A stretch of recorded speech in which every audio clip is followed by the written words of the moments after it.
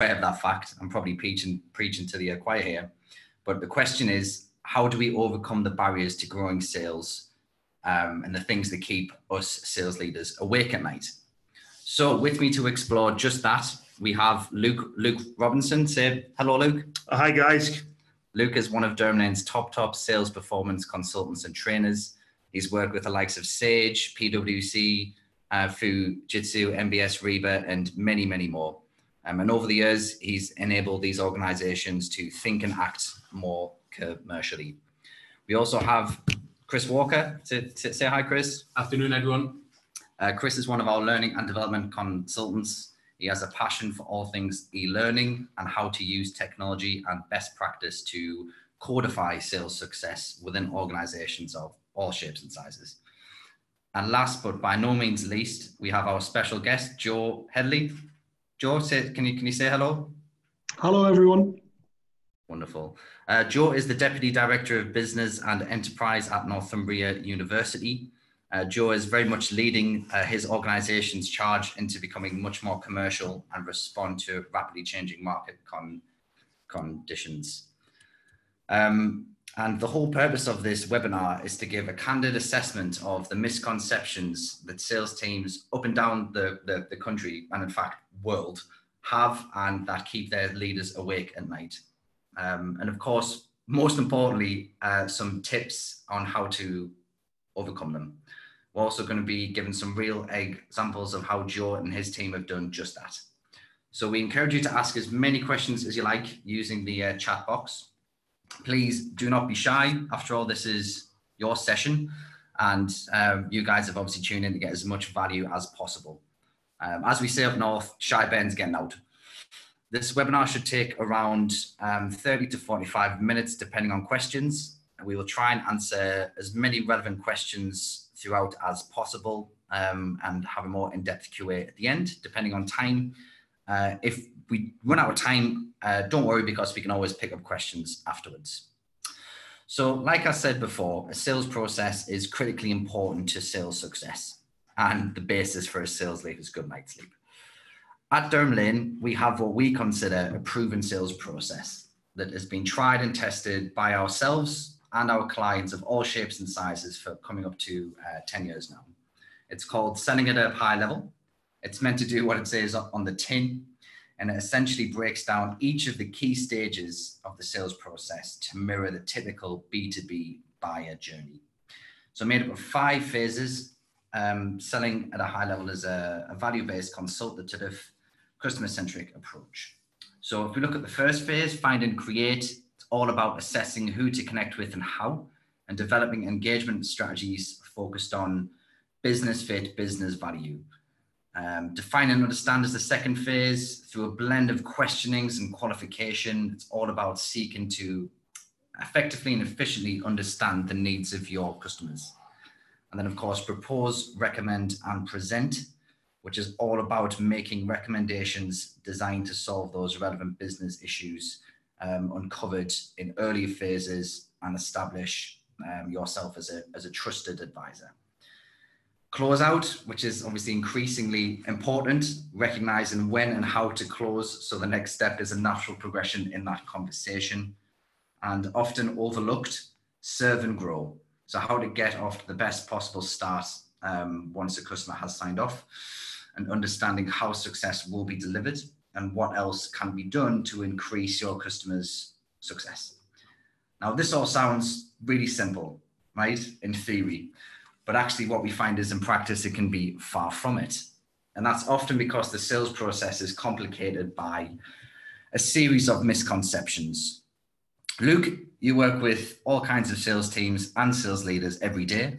In your view, what's the biggest misconception that you experience in the find and create sales stage? Yeah, well, certainly in find and create, we always call that the wheel of business development. It should always be turning. So it always should be who else, where else, what else, how else, where else can we be helping other customers as well, and which of the markets we might be able to explore. And what we find is it's a little bit chicken and egg within organizations. You'll often hear from salespeople that I'm actually too busy selling to find time for prospecting, or I don't actually have time for prospecting. What I want to say is, you think you don't have time, then you have to make time, okay? Because everyone at your company, from executives to entry-level SDRs or sales execs, should be prospecting, okay? Now, as leaders within organizations or as part of a leadership team, it's all about instilling an actual prospecting culture from top to bottom and driving home that absolutely everyone is responsible for prospecting and getting and generating new business.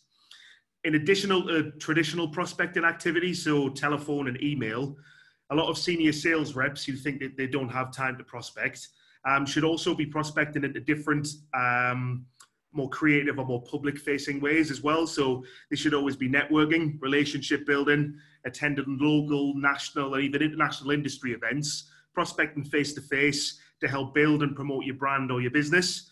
It's also important for senior sales rep to be active on social media. So build a Twitter and a LinkedIn presence, because social sellers we're finding going forward, certainly into the likes of 2020, it's going to work and you should be actively doing it. And when I say going into 2020, 85% of the actual process will be handled with no human interaction by 2020. So in terms of social selling and what's out there and how accessible you are on social media, it's absolutely key to finding and creating new business. Okay, thank you. That's really interesting. We're seeing constantly this debate play out on, ironically, on social media on how social selling and cold calling are almost opposite ends. But essentially what you're saying is it matters less about the channel, it's about the activity and not neglecting prospecting. Yeah. Okay. So if we think about the next phase of that process, defining understanding, let's say we generate loads of prospects, having loads of great conversations, depending on whatever channel that might be. What is the biggest misconception or biggest mistake you see people make in the defining understand phase? Yeah, possibly the most important part of any single sales process. Sales conversations, but probably the biggest misconception is these sales conversations should be quick because my customers are busy. They don't have time to be speaking to me for all that time and answering all my questions. Or a lot of people actually think, well, I know what it is that my customer needs, okay? And a lot of salespeople tend to think when they are getting into conversations is, well, what questions should we ask in order to find this information out as quickly as possible? My advice there would be to slow it down. Yeah, slow it down. Because sales mantra number 7 here at Durham Lane, there are a number of different sales mantras, is estimate, then validate, never assume, okay? And question-based selling and qualification will always be a staple part in every single sales process. Wherever salespeople in the world are now spending 50% of their time on deals that actually won't close. So essentially what that means is they're running around kissing frogs, or they're chasing imaginary revenue based on an exciting conversation that they've had. That 50% on deals that actually won't close then equates to 3.2 times more time on deals that actually don't close. So an actual qualification process is key to success. Now, our Magic 35 qualification process allows people and individuals, or organizations, people to spend their time where they can be most effective. Now, I know that we've worked extensively with the team over at Northumbria University, Joe, and I just wonder if you can tell me how much Magic 35 structure helped change the way that your guys had conversations.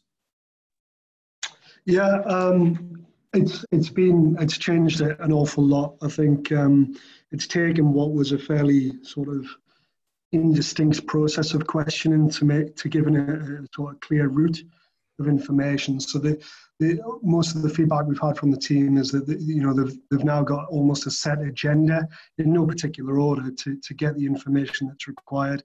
And I think, as you've articulated, it's about spending their time in the right place, and it becomes much more apparent by collecting that information and analysing it objectively, how close a sale is really in terms of the cycle.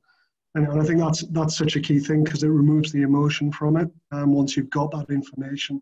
And it's also sort of a key roadmap of the key information that you need. And you can analyse things retrospectively with that in mind. So it's a big part of what we do, and it's fully embedded in our language and culture now.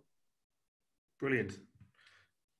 Thanks, Joe. I think one of the things that I think is quite interesting as well, and something to consider, is that people almost think qualification, Luke, especially for Magic 35, is a one-off. You only have to do it once, but of course it has to be brought in at every stage, and to keep on qualifying and keep on understanding if that criteria has changed. Yeah, because there's always more information that you need to be able to find out.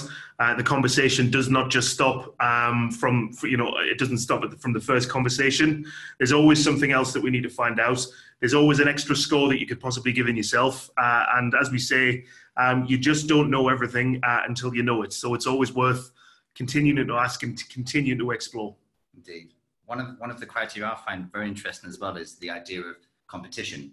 And one of our founders, Richard Lane, is quite big on this, which is people assume competition just means external people, but it can also be internal stakeholders as well, can't it? Yeah, so often I'll have conversations with somebody who I've got a good relationship, possibly my sponsor within the organisation, to actually really understand what the biggest internal blocker is that I'll actually face going into that organisation. Because you might be speaking to somebody, certainly in my position, you might be speaking to or trying to get the ear of a sales director who has a background in training and believes that he can do it better than I can. You might be a software vendor going into an organization, trying to get to an IT director who played a huge part in implementing the process that you're trying to get out. Essentially what you're going in there and doing is calling their baby ugly.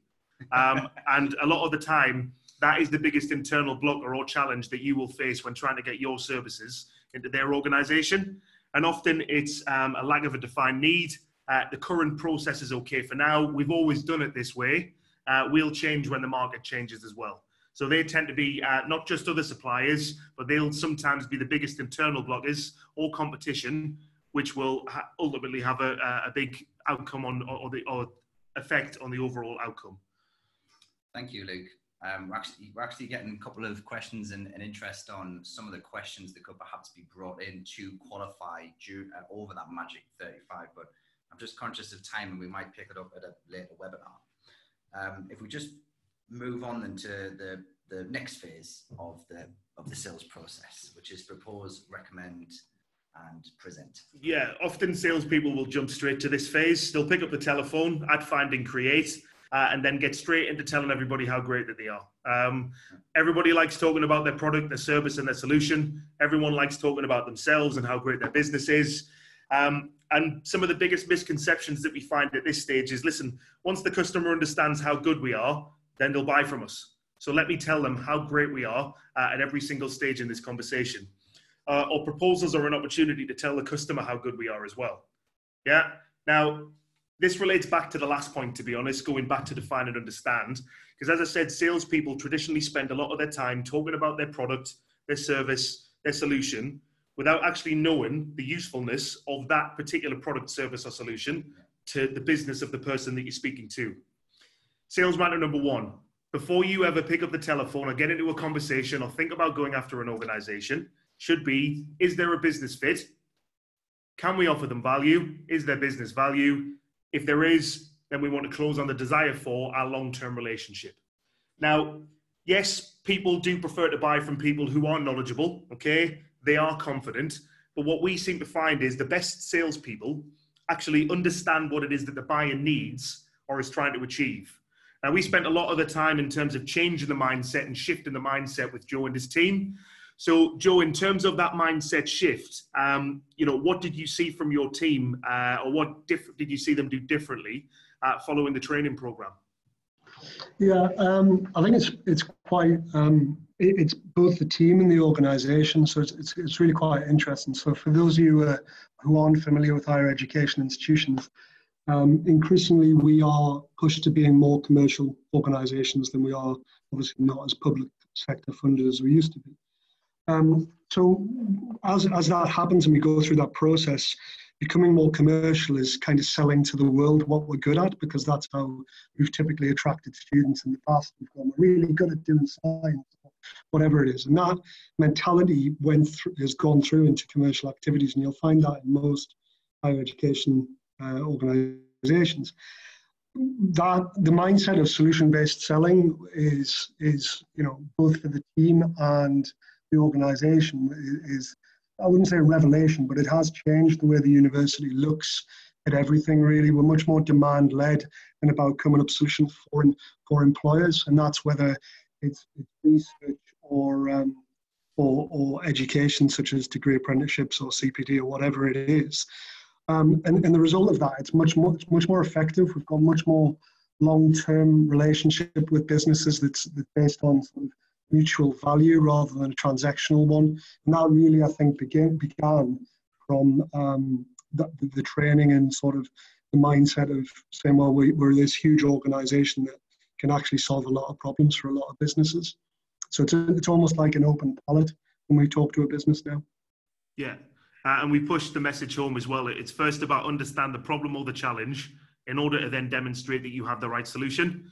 You wouldn't write a recommendation paper based on something that you didn't know. Yeah. It's all about changing the way that we ask questions, but also the way that we write proposals in terms of understanding the land as it lies today and how it is or where it is you can take them in the future. You know what it is, guys? It's so true. When I give talks and I speak to people about sales, when you ask people if you could use, when you say the word sales, what's the first thing that comes to mind? And very rarely is it something good. And what we've just talked about there, it sounds like common sense, but yet so many people that just have this misconception, which you rightly pointed out, Luke. Yeah. We mentioned business value, our number one mantra. It's proudly printed and stick on our wall and is drilled into every single person that we employ and indeed train. Great. So if we think about, I guess arguably the most important part of the sales process, which is closing that business after you've done all of the good work through earlier phases. Luke, what's the biggest misconception here? For me, this is probably the biggest misconception that exists within sales. Everybody seems to think that we have some magic trick up our sleeves in terms of how do we get better at closing, or closing is a special skill. And the other big misconception is closing comes at the end of the sales process, or closing technique should be used at the end of the sales process. To be honest, closing does come at the end of the sales process. Yeah, that's how we get our customers. We close them, we sign them up. Because it's the natural end to any sales cycle, whether it is closed won or even closed lost. But we run a lot of closing sessions with different organizations and membership organizations alike. And a lot of the time for our customers, we always take them back to define and understand. Yeah, if you've spent enough time at define and understand, then the closeout should just happen naturally. However, closing needs to happen at every single phase in selling at a higher level sales process. Yeah. Right from find and create all the way through to serve and grow. Closing doesn't just mean winning business. Closing also means gaining commitment from the customer. Gaining a commitment that they're ready to move to the next phase. A lot of the time when you are actually closing individuals or trying to gain commitment from them, you need to be specific about what it is that you're getting the customer to commit to. Because a lot of the time, if a customer is committing to something with a salesperson, they think, oh my God, I'm signing up, money needs to change hands, I've committed to something that I shouldn't have. Be specific about what it is that you want them to commit to, but also be realistic as to where you ask it in the conversation. Closing is simply about asking for the business, but knowing how and where to do it in the conversation. So again, just going to chime Joe back in as well. I'm really interested just to find out a little bit more about how we've managed to actually remove the mystery of closing within your organization. Yeah, I think you kind of already touched on it, to be honest, Luke. It's the closing out at each stage was such a big thing for us. And I think it's exactly as you said. I think the preconception in our organization was that it happens at the end. And that was a very transactional way of looking at it. And I think just to touch on your sort of earlier points, it is a cycle that goes round and round and round to a certain extent. And you choose the right time based on the information that you've got, whether that be the Magic 35 or the other methods and techniques that we were given through the training. It allows you to sort of judge that moment at the right time. But I think the big piece for us was closing at each stage and that whole principle, and how we can now sort of track that through our CRM and monitor that and know when the right time and the right buttons to press to actually progress the sale. I think it was probably the biggest thing for us. How much of a positive effect has that had on your actual results so far?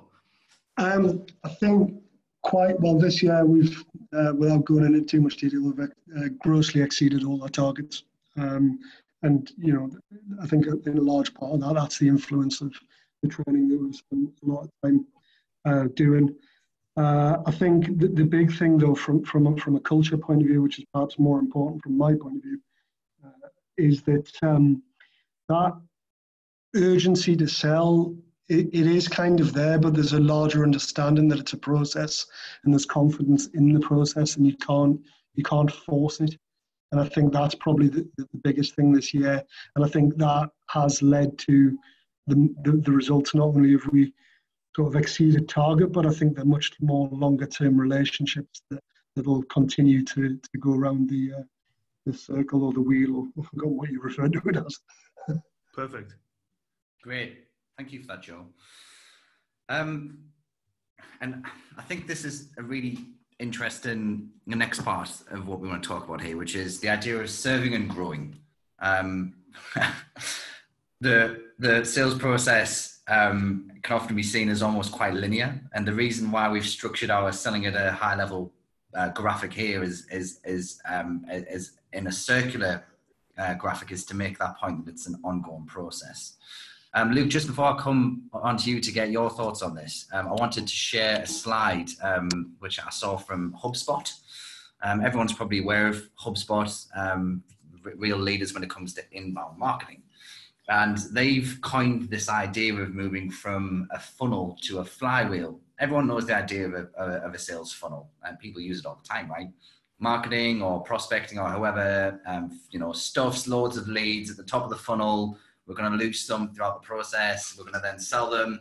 A customer drops out the bottom, and then job done, right? Onto the next one. Whereas we've seen a real paradigm shift in the last few years, especially in the B2B space, of customers being at the center of everything we do from a marketing, sales, and customer service point of view. All of these functions working hand in hand in order to drive value throughout the sales process, not just at the first order. So, Luke, thinking about what we would call serve and grow in our selling at a high level process, what do you see as the biggest issue that keeps sales leaders awake at night? Well, salespeople are brilliant, or certainly new business salespeople are brilliant at chasing. They'll chase and chase and chase and chase until they've got the signature, pass it over, out of sight, out of mind. Yeah, it's now a customer service or customer success issue. And typically, well, the sale process ends when the business is closed for me. I'll just pass it over to the actual team that deals, or the delivery team as well. Now, we firmly believe that no matter what number you have on your back within your organization, you are always part of the sales process. Whether it's your sales, your technical guys, your delivery, or your customer success team, whatever you do, your activity plugs into the overall customer experience, as to what Sean was alluding to on there as well.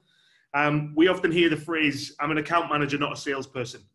I'm a farmer, I'm not a hunter, right? You're a salesperson and you are customer facing. You deal with customers and you develop accounts. So even as an account manager, you need to land and expand with the particular customer that you've got. Identify value-added projects continually throughout the term of them being a customer. And do that within all of your customer base. Now, we found that the cost of winning new business is actually higher than you think. So short-term customer retention is almost always a more profitable activity than winning new business. So in terms of that mindset and that approach, Joe, because I know that we work with a lot of your BDMs and account managers, how did this way of thinking help yourself, your team, and ultimately your customers? Caused us a great deal of stress. No, yeah, because I think it helped us. So our team is and still is the sort of main commercial facing team of the university. So getting involved in sort of more operational things and service things was something that they always did to try and make sure that the customer had the right customer experience in all the business. And that was often not really seen as part of their job. both by themselves and the organisation. And I think that's changed significantly, and removed a lot of angst and actually made a lot of non-commercial aspects of the organisation think more commercially because of that influence. I think to sort of draw that, to epitomise that, we as most universities, we have sort of a strategy and business outcomes. And one of the business outcomes that was aligned to our service was to be much more commercially facing. There's various KPIs that go with it.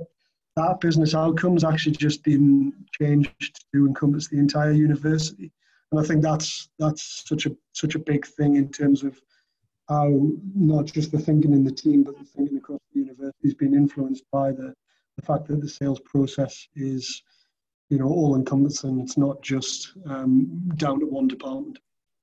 Yeah, and a lot of what we found as well, typically when we work with organisations, we always speak to the management side of the business, who have a preconception of what it is that their salespeople need, and they also hear the misconceptions that are coming out of their salespeople's mouths.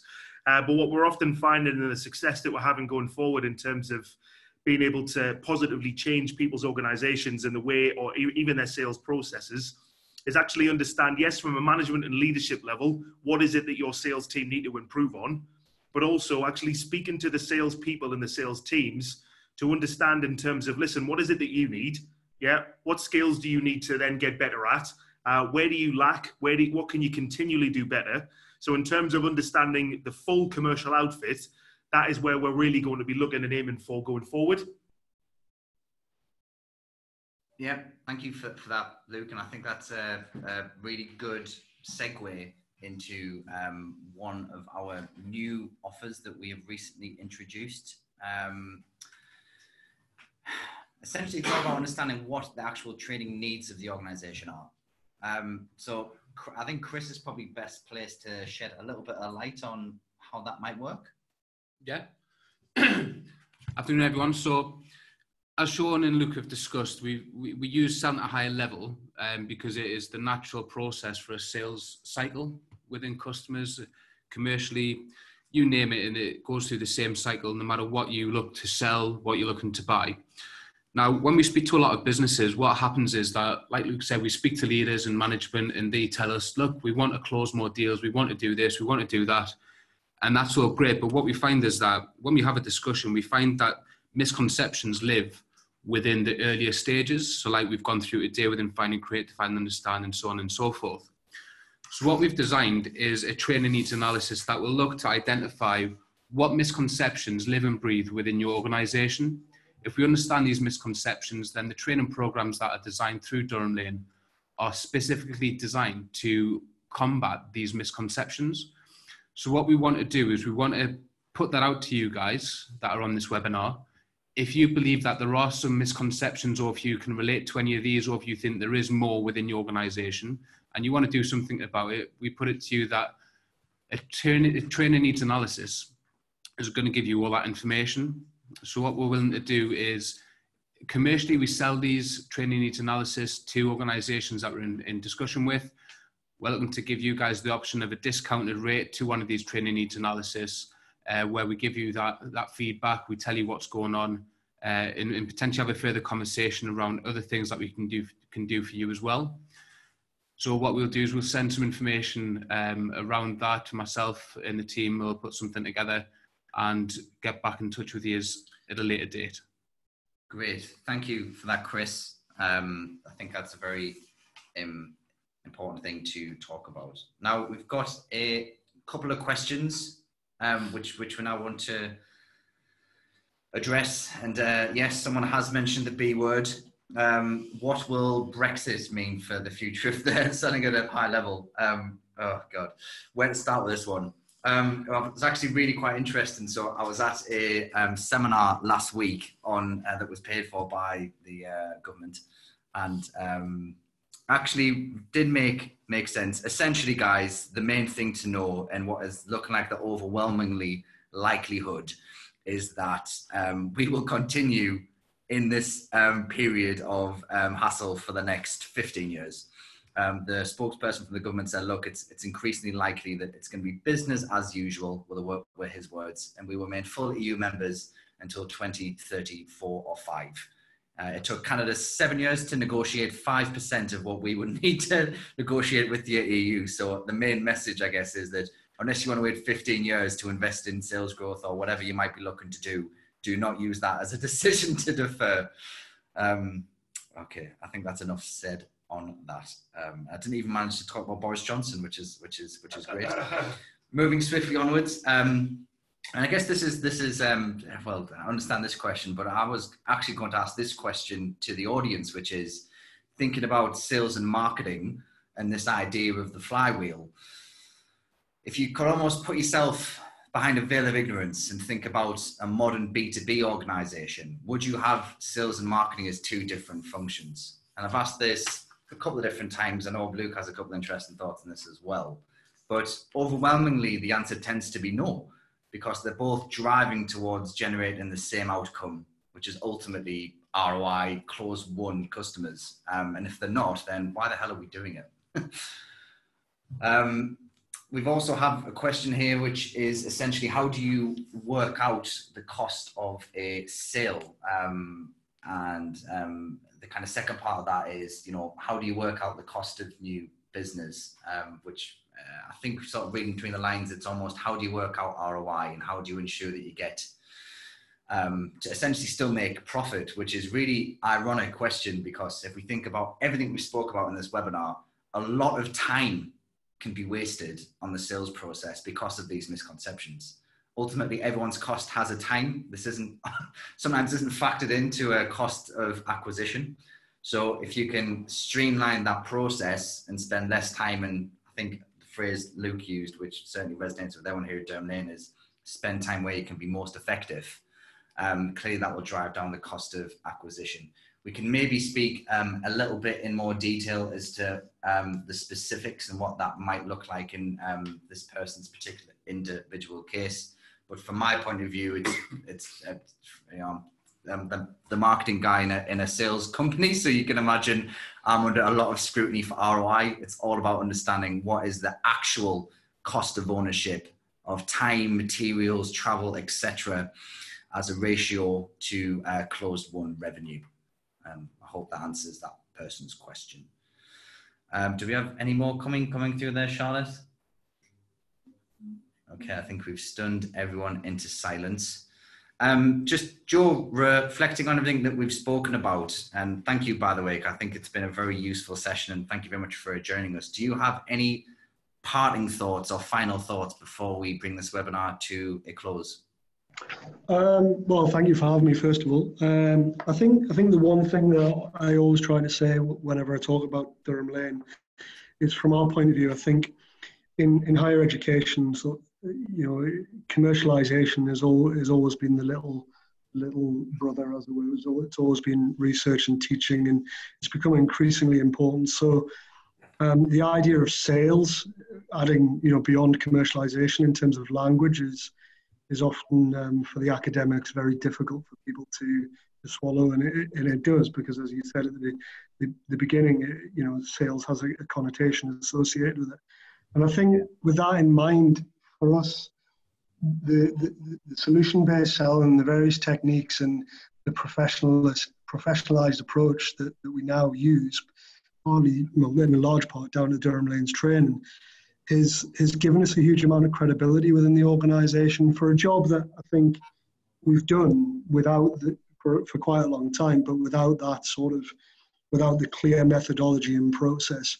And I think that's changed not only our team's approach to it and how they feel valued by the organisation, but also how the organisation values not only the benefit that we bring, but also the level of expertise and thought and effort that goes into making it actually happen. And I think that is a big shift for our sales team in terms of being more effective in the field, but also being more effective in terms of driving that service delivery and that realization of the customer relationship being everybody's responsibility across the organization. And I think that is the biggest thing that I think is been of benefit to us. Great, thank you for that, Joe. I think that was an absolutely great point on which to bring proceedings to a close. So thank you very much for everyone's time. I hope you found that useful. We will of course be sending the recording round to everyone who has signed up and attended, as well as answering any specific questions that we didn't get time to, or that come to you perhaps after we draw the webinar to a close. We're going to try and make this more regular moving forward. So if you have any specific questions or topics you would like us to discuss, please do let us know, and we will try and factor them into future plans. So on that note, thank you very much for everyone's time, and we will bring the webinar to a close. Thank you.